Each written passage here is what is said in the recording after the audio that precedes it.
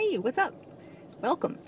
This is going to be a real short introductory video. I just want to get a few things straight before we start. I want to tell you a little bit about myself, the purpose of the channel, and what this is, and more importantly, what this channel is not. Okay? My name is Daria. I live somewhere in the Philadelphia metropolitan area. And I'm 29 years old. I'm an Orthodox Christian. And I'm heavily involved in prison ministry, which was really the impetus to make this channel. Because there's a lot of videos on YouTube about prison ministry, but there are not too many from the Orthodox perspective.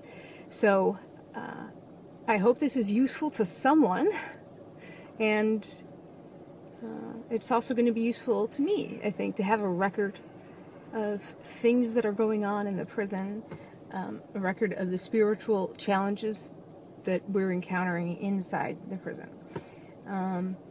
Also going to be talking a lot about spiritual warfare from the perspective of a prison volunteer ministry, and also from a perspective of, you know, living in a modern superpower nation where people tend to give lip service to God, but they really don't want to talk about God or Jesus or Satan.